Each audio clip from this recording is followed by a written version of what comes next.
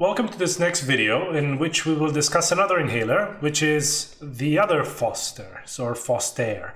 So previously we discussed about this one, the Fostair Nexhaler. And in this video we'll discuss about the Fostair MDI device. So this one, which looks surprisingly like the Ventolin. So it's pretty much the same thing if you look at it, and surprise, surprise, the way to take it is exactly the same. So with this one, they say you don't really need to shake it before you take it. What you may find is that, so first of all, it looks exactly the same. So like the Ventolin, it has this thing that goes in, and then this delivers the dose once you press on it. Easiest way to do it, I find, is to put your thumb under and to press with two fingers at the top. Some people do it like this, but don't forget to take out this mouthpiece, all right? So this is where you would be inhaling the mist from. So this, as you press it, it produces a little bit of mist. Hopefully you can see it. There we go.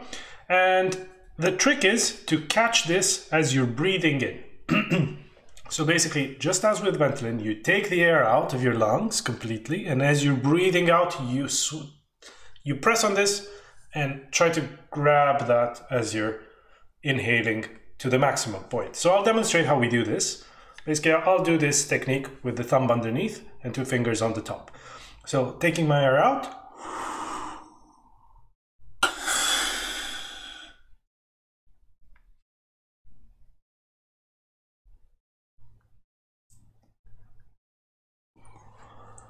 And slowly release the air. So basically, it's said that it's best to hold your breath for 10 seconds if you can after you've inhaled the Fostair. But do your best, okay? So I've obviously done a little bit of a shorter breath hold for the purposes of this video. So what I did there was, as I was, so I voided my lungs, and as I was breathing in, I pressed on this and synchronized my breathing in with the press on the inhaler. And that means that I ensure that I catch all the doses I'm breathing in. It's important with this thing, as with Ventolin, with salbutamol, with all the MDIs, so all these that produce a little bit of a mist, it's important to breathe in slowly and deeply. So don't do anything forcefully, like, okay? Because it will end up depositing itself on your throat. Okay, so it's important to just slowly try to catch that in and deeply into your lungs.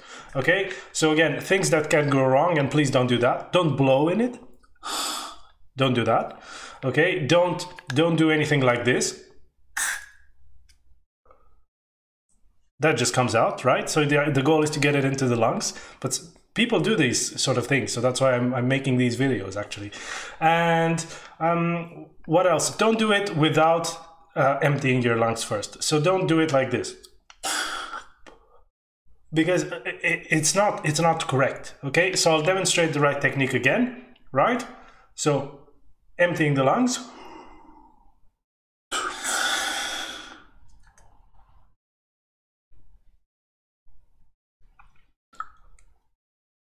Slowly release.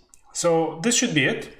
As with other devices that contain a combination, because this one contains a bronchodilator, so something that dilates your bronchi, and also a corticosteroid. So this is something that lowers the inflammatory response. So some of it, even if you take it perfectly, will be deposited on the back of your throat. So it's important to take some water, rinse, gargle, and spit after you use the Fostair, okay? Because this will ensure that you're not developing any fungal infections on your throat. So this was it with the Fostair MDI. We'll see you in the next video. If you like this content, do subscribe. More videos are coming.